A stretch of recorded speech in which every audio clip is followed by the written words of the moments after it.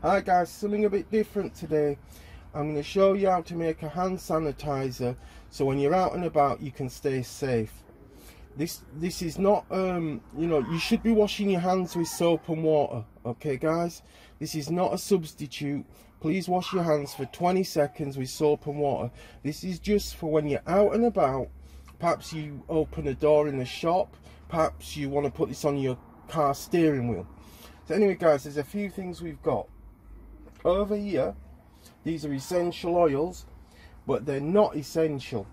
You actually don't need them at all. They're just to give it a nice smell.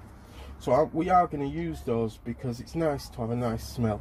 But if you don't have them, you know, it's not a disaster. You don't need them.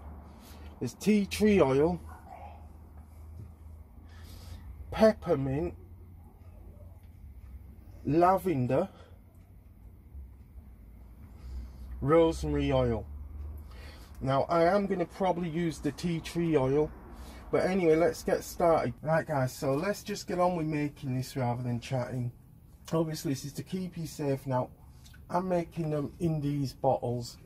They're 30ml bottles, so I've already got some made, so I'm just going to show you how to make enough for one bottle. But of course you can scale this up. I'm using 20ml alcohol. If you wanted to make 10 bottles worth, you could make that into 200ml. You know, just keep the percentages the same.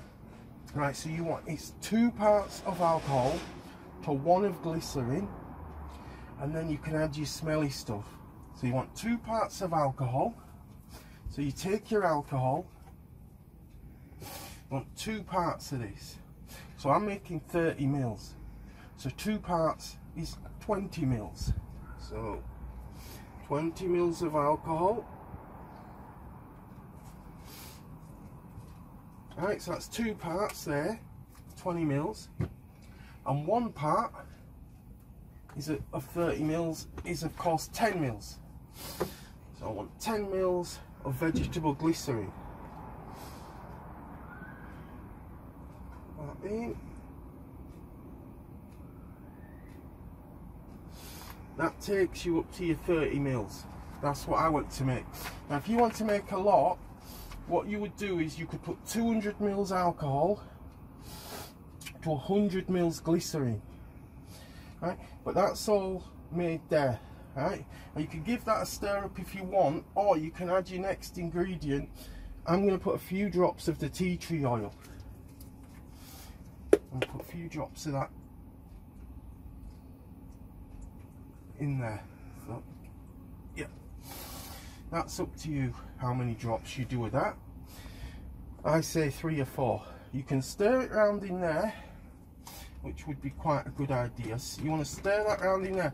Now if, let's just say, you find that too thick for a spray, you could also add some water in there, but I think that seems very, very watery enough. So I'm going to get my bottle, get my funnel, and whoops, I'm just going to funnel it straight into my bottle,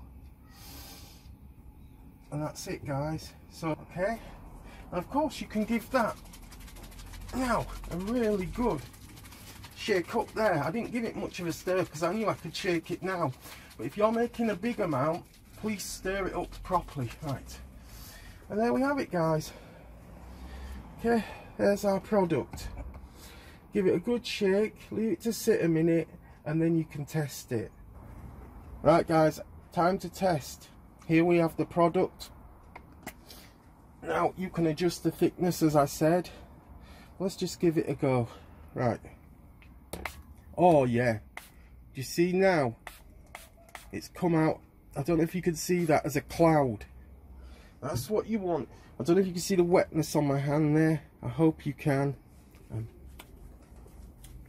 Don't forget the backs and in between your fingers. Smells lovely. I hope that helps guys, and I will catch you in the next one. Stay safe.